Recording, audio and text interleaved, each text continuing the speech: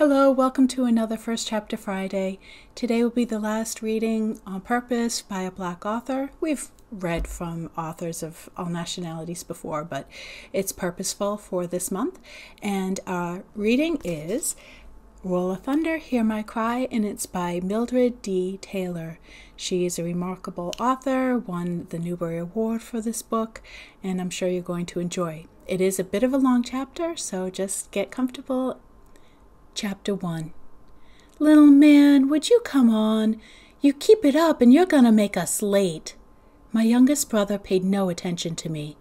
Grasping more firmly his newspaper-wrapped notebook and his tin can lunch of cornbread and oil sausages, he continued to concentrate on the dusty road. He lagged several feet behind my other brothers, Stacy and Christopher John and me, attempting to keep the rusty Mississippi dust from swelling with each step and drifting back upon his shiny black shoes and the cuffs of his corduroy pants by lifting each foot high before setting it gently down again. Always meticulously neat, 6-year-old little man never allowed dirt or tears or stains to mar anything he owned. Today was no exception. You keep it up and make us late for school, Mama's gonna wear you out, I threatened, pulling with exasperation at the high collar of the Sunday dress Mama had made me wear for the first day of school, as if that event were something special. It seemed to me that showing up at the school at all, on a bright August-like October morning, made for running the cool forest trails and wading barefoot in the forest pond, was concession enough. Sunday clothing was asking too much. Christopher John and Stacy were not too pleased about the clothing or school either. Only little man, just beginning his school career, found the prospects of both intriguing. "Y'all go ahead and get dirty if y'all wanna," he replied, without even looking up from his studied steps. "Me, I'm gonna stay clean." "I bet your mama's gonna clean you. You keep it up," I grumbled. "Ah, Cassie, leave him be," Stacy admonished, frowning and kicking testily at the road. "I ain't say nothing but—" Stacy cut me a wicked look, and I grew silent. His disposition had been irritatingly sour lately. If I hadn't known the cause of it, I could have forgotten very easily that he was, at 12, bigger than I, and that I had promised Mama to arrive at school looking clean and ladylike. "Shoot," I mumbled, finally unable to restrain myself from further comment. "It ain't my fault you gotta be in Mama's class this year." Stacy frown deepened, and he jammed his fists into his pockets, but said nothing. Christopher John, walking between Stacy and me, glanced uneasily at both of us, but did not interfere. A short, round boy of 7, he took little interest in troublesome things, preferring to remain on good terms with everyone.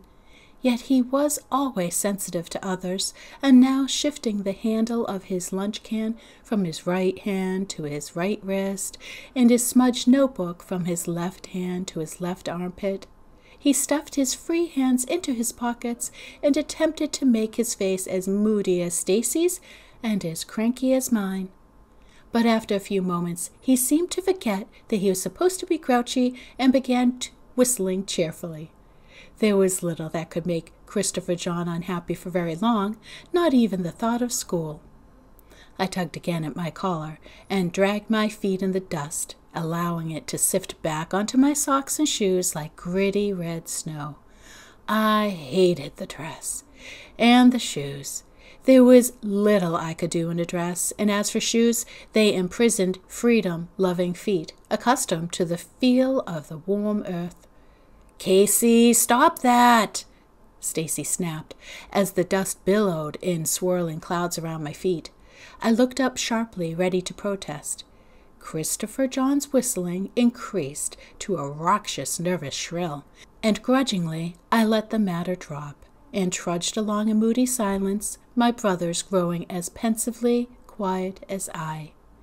Before us, the narrow sun-splotched road wound like a lazy red serpent, dividing the high forest bank of quiet old trees on the left from the cotton field, forested by giant green and purple stalks on the right. A barbed wire fence ran the length of the deep field, stretching eastward for over a quarter of a mile until it met the sloping green pasture that signaled the end of our family's 400 acres. An ancient oak tree on the slope, visible even now, was the official dividing mark between Logan land and the beginning of a dense forest. Beyond the protective fencing of the forest, vast farming fields, worked by a multitude of sharecropping families, covered 2/3 of a 10-square-mile plantation. That was Harland Granger land. Once our land had been Granger land too, but the Grangers had sold it during their reconstruction to a Yankee for tax money. In 1887, when the land was up for sale again, Grandpa had bought 200 acres of it, and in 1918, after the first 200 acres had been paid off, he had bought another 200. It was good, rich land, much of it still virgin forest, and there was no debt on half of it. But there was a mortgage on the 200 acres bought in 1918, and there were taxes on the full 400. And for the past 3 years, there had not been enough money from the cotton to pay both and live on too. That's why Papa had gone to work on the railroad. In 1930, the price of cotton dropped, and so in the spring of 1931, Papa set out looking for work, going as far north as Memphis and as far south as the Delta country. He had gone west, too, into Louisiana. It was there he found work laying track for the railroad. He worked the remainder of the year away from us, not returning until the deep winter when the ground was cold and barren. The following spring, after the planting was finished, he did the same. Now it was 1933, and Papa was again in Louisiana, laying track. I asked him once why he had to go away, why the land was so important. He took my hand and he said in his quiet way, "Look out there, Cassie girl. All that belongs to you. You ain't never had to live on nobody's place but your own, and as long as I live and the family survives, you'll never have to. That's important. You may not understand that now, but one day you will. Then you'll see." I looked at Papa strangely when he said that, for I knew that all the land did not belong to me. Some of it belonged to Stacy, Christopher John, and Little Man, not to mention the part that belonged to Big Ma, Mama, and Uncle Hammer, Papa's older brother who lived in Chicago. But Papa never divided the land in his mind. It was simply Logan land. For it, he would work the long, hot summer pounding steel. Mama would teach and run the farm. Big Ma, in her 60s, would work like a woman of 20 in the fields and keep the house. And the boys and I would wear threadbare clothing washed to dishwater color, but always the taxes and the mortgage would be paid. Papa said that one day I would understand. I wondered. When the fields ended and the Granger forest fanned both sides of the road with long overhanging branches, a tall, emaciated-looking boy popped suddenly from the forest trail and swung a thin arm around Stacy. It was T.J. Avery. His younger brother, Claude, emerged a moment later, smiling weakly as if it pained him to do so. Neither boy had on shoes, and their Sunday clothing, patched and worn, hung loosely upon their frail frames. The Avery family sharecropped on Granger land. "Well," said T.J., jauntily swinging into step with Stacy, "here we go again, starting another school year." "Yeah," sighed Stacy. "Aw, man, don't look so down," T.J. said cheerfully. "Your mama's really one great teacher. I should know." He certainly should.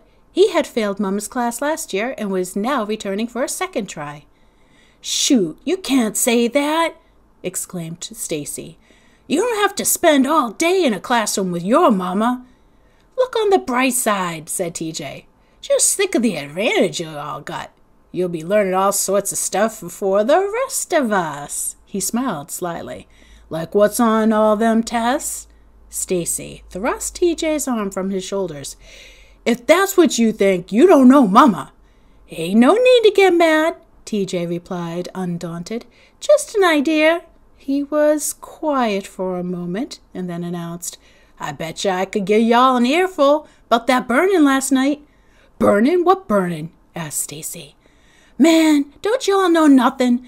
The berries burning. I thought y'all's grandmother went over there last night to see about 'em." Of course we knew that Big Mama had gone to a sick house last night. She was good at medicines, and people often called her instead of a doctor when they were sick. But we didn't know anything about burnings, and I certainly didn't know anything about any berries either. "What's he talking about, Stacy?" I asked. "I don't know no berries." "Oh, they live way over on the other side of Smillings Creek. They come up to church sometimes," said Stacy absently. Then he turned back to TJ. "Mr. Lanier, he come by real late and got Big Ma. Said Mr. Berry was low sick and needed her to help nurse him. But he ain't said nothing about no burning." "He's low sick, all right, 'cause he got near burnt to death, him and his 2 nephews. You know who done it?" "Who?" Stacy and I asked together.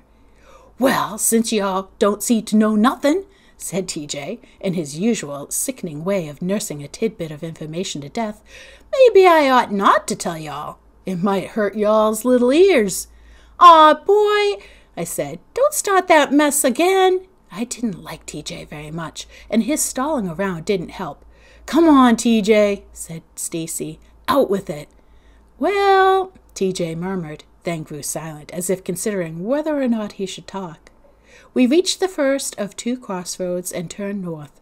Another mile and we would approach the second crossroads and turned east again. Finally, TJ said, "Okay, see, them berries burning was no accident. Some white men took a match to 'em." You mean they just lit 'em up like a piece of wood?"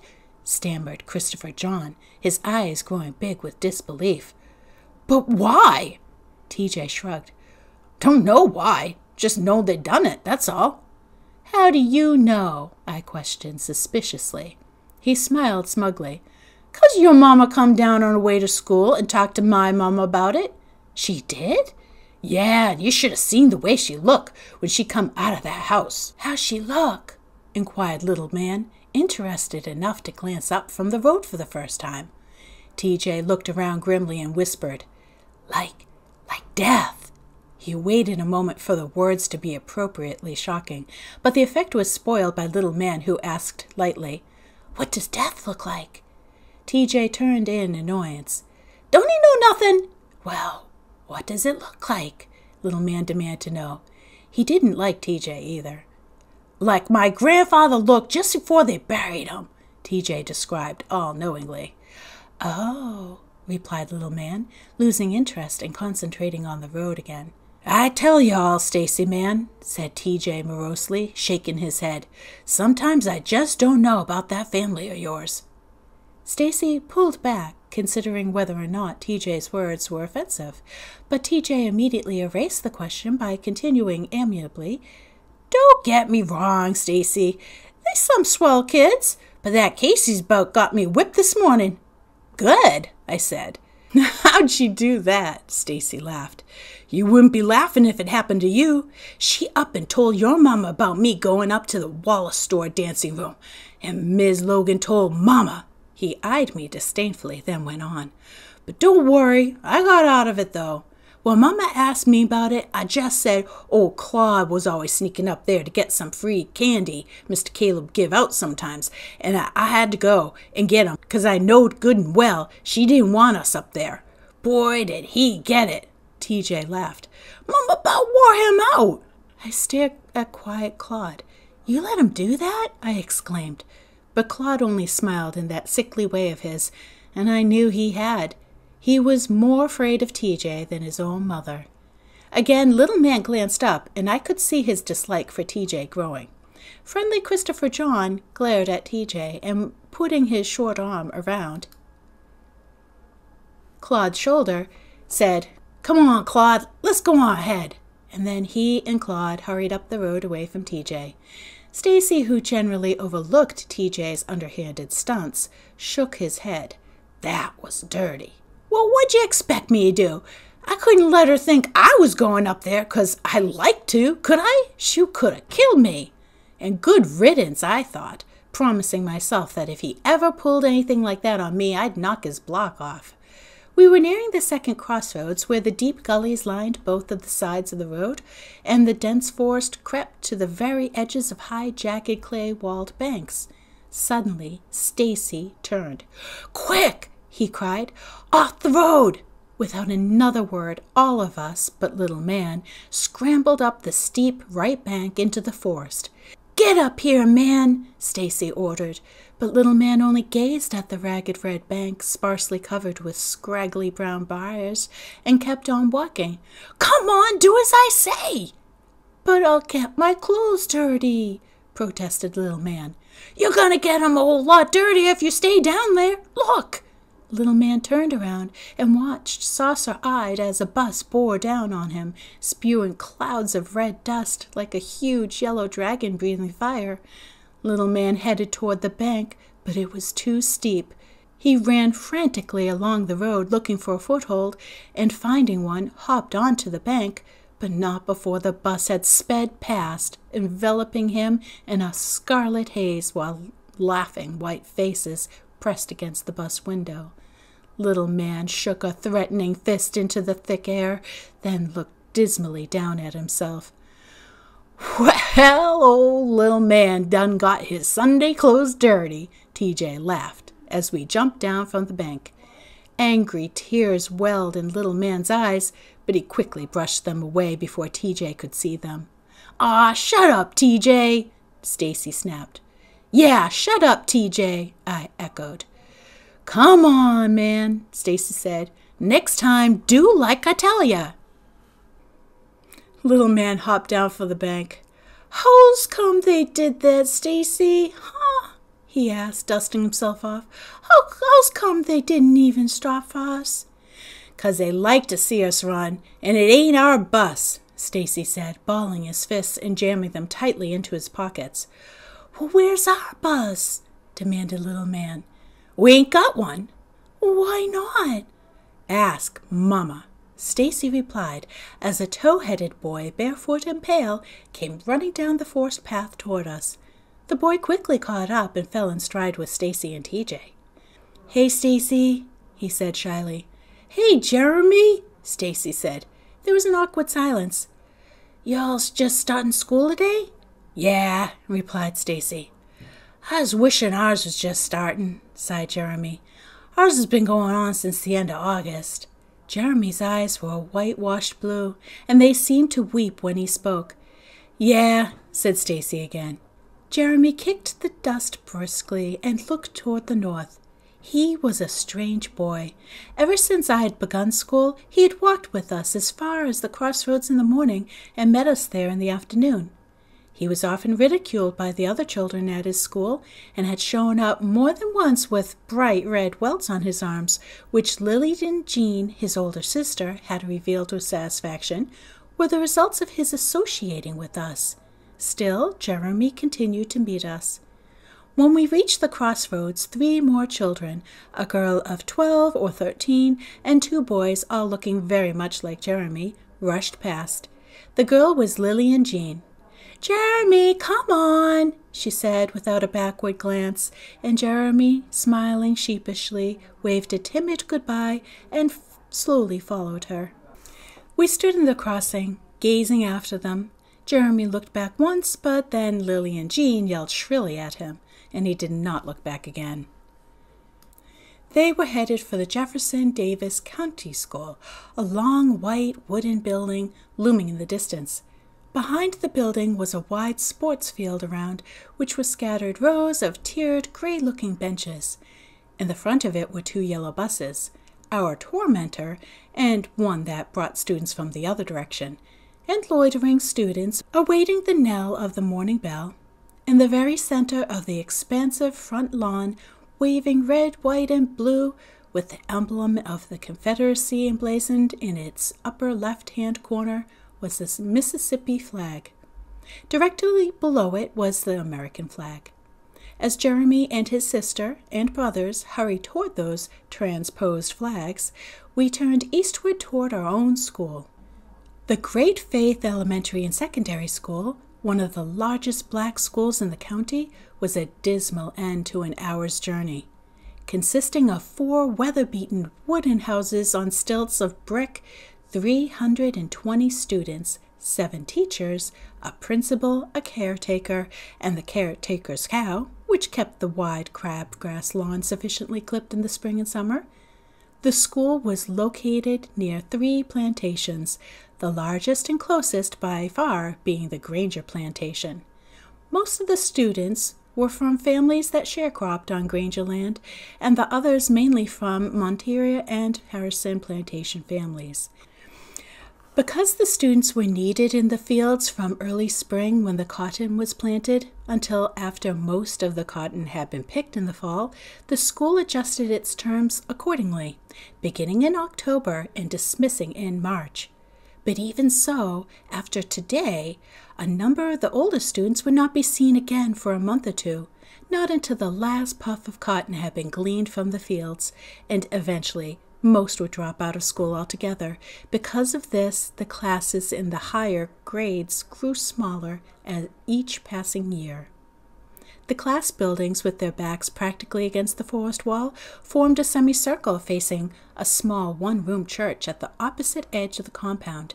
It was to this church that many of the school's students and their parents belonged.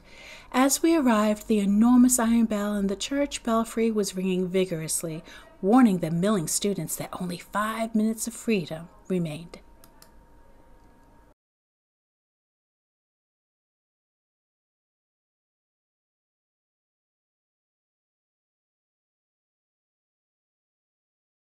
The little man immediately pushed his way across the lawn to the well. Stacy and TJ, ignoring the rest of us now that they were on school grounds, wandered off to be with the other 7th grade boys, and Christopher John and Claude rushed to reunite with their classmates of last year. Left alone, I dragged slowly to the building that held the first 4 grades and sat on the bottom step. Plopping my pencils and notebook into the dirt, I propped my elbows on my knees and rested my chin in the palms of my hands. "Hey, Cassie," said Mary Lou Wellever, the principal's daughter, as she flounced by in a new yellow dress. "Hey yourself," I said, scowling so ferociously that she kept on walking. I stared after her a moment, noting that she would have on a new dress. Certainly no one else did. Patches on faded pants and dresses abound on boys and girls come so recently from the heat of the cotton fields. Girls stood awkwardly, afraid to sit, and boys pulled restlessly at starched high-buttoned collars. Those students fortunate enough to have shoes hopped from one pinched foot to the other. Tonight, the Sunday clothes would be wrapped in newspaper and hung for Sunday, and the shoes would be packed away to be brought out again only when the weather turned, so cold that bare feet could no longer traverse the frozen roads. But for today, we all suffered. On the far side of the lawn, I spied Mo Turner speeding toward the 7th grade class building, and wondered at his energy. Mo was one of Stacy's friends. He lived on the Monteiro plantation, a 3.5-hour walk from the school. Because of the distance, many children from the Monteiro plantation did not come to Great Faith after they finished the 4-year school near Smellings Creek. But there were some girls and boys like Mo who made the trek daily, leaving their homes while the sky was black and not returning until all was blackness again. I, for one, was certainly glad that I didn't live that far away. I don't think my feet would have wanted that badly for me to be educated. The chiming of the second bell began.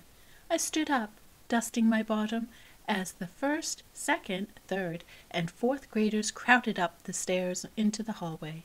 Little man flashed proudly past, his face and hands clean and his black shoes shining again. I glanced down at my own shoes, powdered red, and raising my right foot, rubbed it against the back of my left leg, then reversed the procedure. As the last gong of the bell reverberated across the compound, I swooped up my pencils and notebooks and I ran inside. A hallway extended from the front to the back door of the building. On either side of the hallway were 2 doorways, both leading into the same large room, which was divided into 2 classrooms by a heavy canvas curtain. The 2nd and the 3rd grades were on the left, the 1st and 4th grades on the right. I hurried to the rear of the building, turning to the right, and slid into a 3rd row bench occupied by Gracie Pearson and Alma Scott. "You can't sit here," objected Gracie. "I'm saving it for Mary Lou." I glanced back at Mary Lou Wellever, depositing her lunch pail on a shelf in the back of the room, and said, "Not any more, you ain't."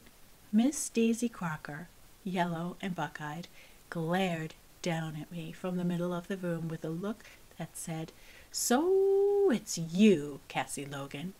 Then she pursed her lips and drew the curtain along the rusted iron rod and tucked it into a wide loop in the back wall.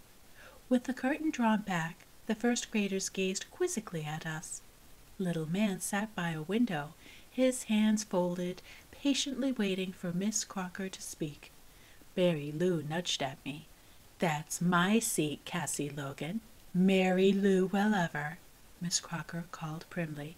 "Have a seat." "Yes, ma'am," said Mary Lou, eyeing me with a look of pure hate, before turning away. Miss Crocker walked stiffly to her desk, which was set on a tiny platform and piled high with bulky objects covered by a tarpaulin. She rapped the desk with a ruler, although the room was perfectly still, and said, "Welcome, children, to Great Faith Elementary School." Turning slightly, so that she stared squarely at the left side of the room, she continued, "To all of you 4th graders, it's good to have you in my class. I'll be expecting many good and wonderful things from you." Then, addressing the right side of the room, she said, "And to all our little 1st grade friends, only today starting the road of knowledge and education, may your tiny feet find the pathways of learning steady and forever before you." Already bored, I stretched my right arm on the desk and rested my head in my upraised hand. Miss Crocker smiled mechanically, then rapped on her desk again. "Now, little ones," she said, still talking to the 1st grade, "your teacher, Miss Davis, has been held up in Jackson for a few days, so I'll have the pleasure of sprinkling your little minds with the first rays of knowledge." She beamed down upon them as if she expected to be applauded for this bit of news, and then, with a swoop of her large eyes, to include the 4th graders, she went on. "Now, since there's only one of me, we shall have to sacrifice for the next few days. We shall work, but we shall have to work like little Christian boys and girls, and share. Now, are we willing to do that?" "Yes, Miss Crocker," the children chorused, but I remained silent. I never did approve of groups' responses. Adjusting my head in my hand, I sighed heavily, my mind on the burning of the berries. "Cassie Logan?" I looked up, startled. "Cassie Logan." "Yes, ma'am." I jumped up quickly to face Miss Crocker. "Aren't you willing to work and share?" "Yes'm." "Then say so." "Yes'm," I murmured, sliding back into my seat as Mary Lou, Gracie, and Alma giggled. Here it was only 5 minutes into the new school year, and already I was in trouble. By 10 o'clock, Miss Crocker had rearranged our seating and written our names on her seating chart. I was still sitting beside Gracie and Alma, but we had been moved from the 3rd to the 1st row in front of a small pot-bellied stove. Although being eyeball to eyeball with Miss Crocker was nothing to look forward to, the prospect of being warm, once the cold weather set in, was nothing to be sneezed at either. So I resolved to make the best of my rather dubious position. Now Miss Crocker made a startling announcement. This year we would all have books. Everybody gasped, for most of the students had never handled a book at all, besides the family Bible. I admit that even I was somewhat excited. Although Mama had several books, I never had one of my very own. Now we're very fortunate to get these readers, Miss Crocker explained while we eagerly awaited the unveiling.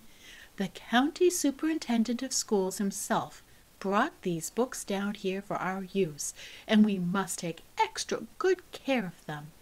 She moved toward her desk. "So let's all promise that we'll take the best care possible of these new books." She stared down, expecting our response. "All right, all together. Let's repeat. We promise to take good care of our new books." She looked sharply at me as she spoke. "We promise to take good care of our new books." "Fine," Miss Crocker beamed, and then proudly threw back the tarpaulin. Sitting so close to the desk, I could see that the covers of the books, a motley red, were badly worn, and that the gray edges of the pages had been marred by pencils, crayons, and ink. My anticipation at having my own book ebbed into a sinking disappointment, but Miss Crocker continued to beam as she called each fourth grader to her desk and, recording a number in her roll book, handed him or her a book. As I returned from my trip to her desk, I noticed the first graders anxiously watching the disappearing pile. Miss Crocker must have noticed them too, for as I sat down she said, "Don't worry, little ones. There are plenty of readers for you too. There on Miss Davis's desk." Wide eyes turned to the covered teacher's platform directly in front of them, and an audible sigh of relief swelled in the room. I glanced across at little man, his face lit in eager excitement. I knew that he could not see the soiled covers or the marred pages from where he sat, and even though his penchant for cleanliness was often annoying, I did not like to think of his disappointment when he saw the books as they really were. But there was nothing that I could do about it, so I opened my book to its center and began browsing through the spotted pages. Girls with blonde braids and boys with blue eyes stared up at me. I found a story about a boy and his dog lost in a cave and began reading while Miss Crocker's voice droned on monotonously. Suddenly I grew conscious of a break in that monotonous tone, and I looked up. Miss Crocker was sitting at Miss Davis's desk with the first grade books stacked before her, staring fiercely down at little man who was pushing a book back upon the desk. "What is that you said, Clayton Chester Logan?" she asked. The room became gravely silent. Everyone knew that little man was in big trouble, for no one ever called little man Clayton Chester unless she or he meant serious business. Little man knew this too. His lips parted slightly as he took his hands from the book.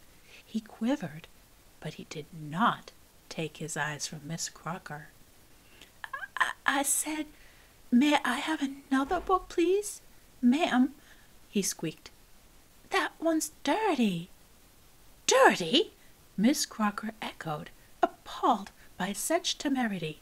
She stood up, gazing down upon little man like a bony giant, but little man raised his head and continued to look into her eyes. "Dirty? And just who do you think you are, Clayton Chester?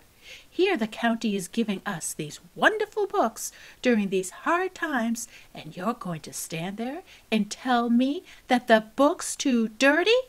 Now you take that book or get nothing at all." Little man lowered his eyes and said nothing as he stared at the book. For several moments he stood there, his face barely visible above the desk. Then he turned and looked at the few remaining books, and seeming to realize that they were as badly soiled as the one Miss Crocker had given him, he looked across the room at me. I nodded, and little man, glancing up again at Miss Crocker, slid the book from the edge of the desk, and with his back straight and his head up, returned to his seat. Miss Crocker sat down again. "Some people around here seem to be giving themselves airs.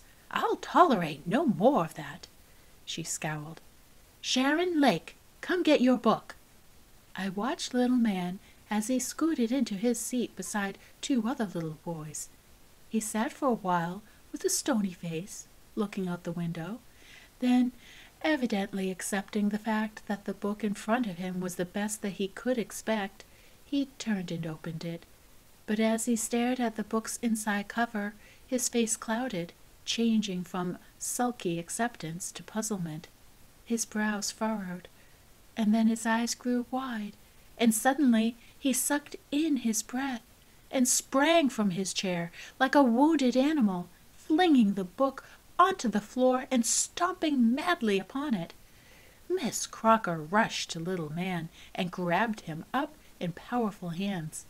She shook him vigorously, then set him on the floor again. "Now, just what has gotten into you, Clayton Chester?" But little man said nothing. He just stood staring down at the open book, shivering with an indignant anger. "Pick it up," she ordered. "No," defied little man. "No? I'll give you 10 seconds to pick up that book, boy, or I am going to get my switch." Little man bit his lower lip, and I knew he was not going to pick up the book. Rapidly, I turned to the inside cover of my own book, and I saw immediately what had made little man so furious. Stamped on the inside cover was a chart which read, "Property of the Board of Education, Spokane County, Mississippi, September 1922. Chronological issuance. Date of issuance. Condition of book. Race of student. 1. September 1922, new, white. 2. September 1923, excellent, white. 3. September 1924, excellent, white.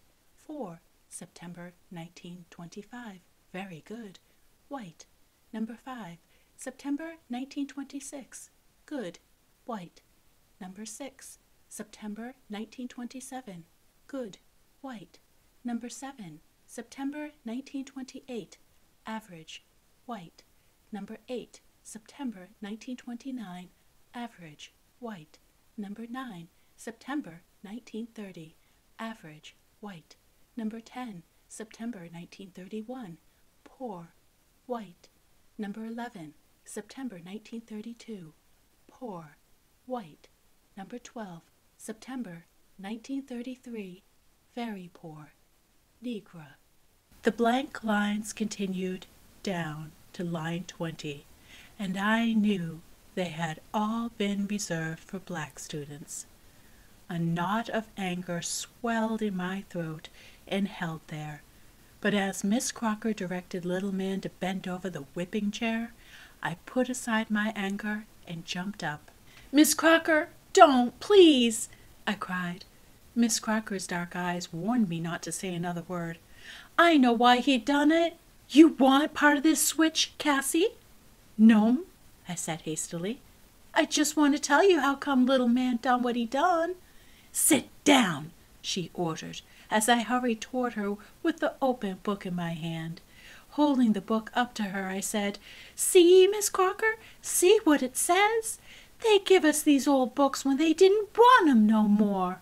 She regarded me impatiently, but did not look in the book. "Now how could he know what it says? He can't read." "Yes'm, he can. He'd been reading since he was 4. He can't read 'em all those big words, but he can read them columns.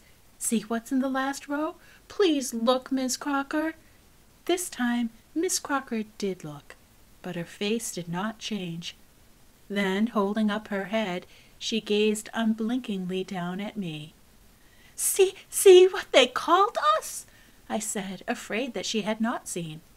"That's what you are," she said coldly. "Now go sit down." I shook my head, realizing now that Miss Crocker did not even know what I was talking about. She had looked at the page and had understood nothing. "I said sit down, Cassie." I started slowly toward my desk, but as the hickory stick sliced the tense air, I turned back around. "Miss Crocker," I said, "I don't want my book neither." The switch landed hard upon little man's upturned bottom. Miss Crocker looked questioningly at me as I reached up to her desk and placed the book upon it. Then she swung the switch 5 more times, and discovering that little man had no intention of crying, ordered him up. "All right, Cassie," she sighed, turning to me. "Come on and get yours." By the end of the school day, I had decided that I would tell Mama everything before Miss Crocker had a chance to do so.